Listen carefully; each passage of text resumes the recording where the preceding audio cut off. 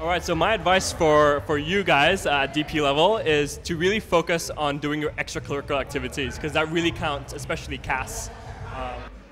If you have a strength in any subject, pursue it.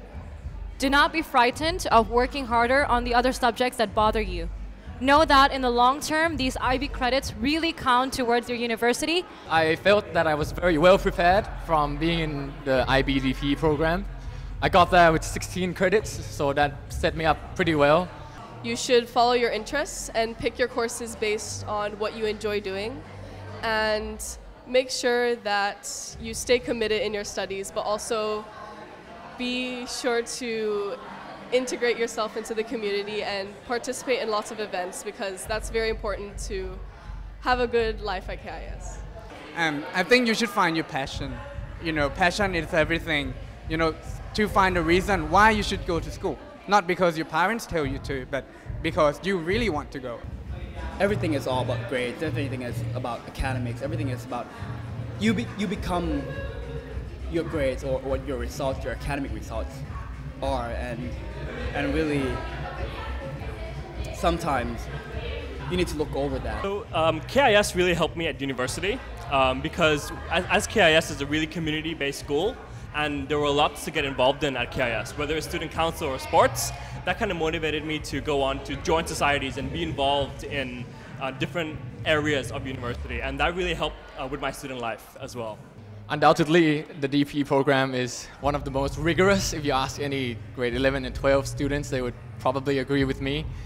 Going to university as a freshman, I was well prepared. I was ahead of my class because I know how to write essays, I knew how to write citations, and I was able to do data processing with Excel and so on.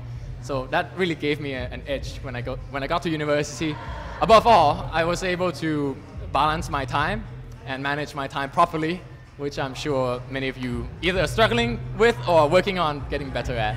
One of the biggest things that IB incorporates is a huge workload. And you do realize when you step out into the academic or professional world, the amount of labor, mental labor or physical labor that you have to engage in. And KIS has really prepared me to tackle it head on and not be frightened of these prospects. My favorite memory at KIS would definitely be the residentials because they were always the most fun to be with your friends and also learning outside the classroom. But I also enjoyed just the teachers themselves and going into classes with my friends. The teachers, the faculty really reminded me of what my potential were beyond that, beyond the grades, beyond the academics, and that's always been my favorite memories.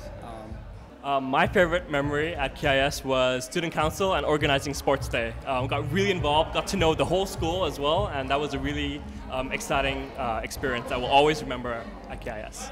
The graduating class prank that we played on the school facility. We all filled in cups with water and lined up the DP staircase with water so no one could go up or down. Quite entertaining. Among the many favorite memories that I have at KIS, one has got to be, I took a couple of days off from school to go to Gonzaga University when I visited originally, and then I flew back during Spirit Week. That day also happened to be the last match as a last match of football that I've ever played at. So I got back at midnight, but then we went to play against St. Andrews and we beat them 4-3, and we won the championship that year, so I was very proud.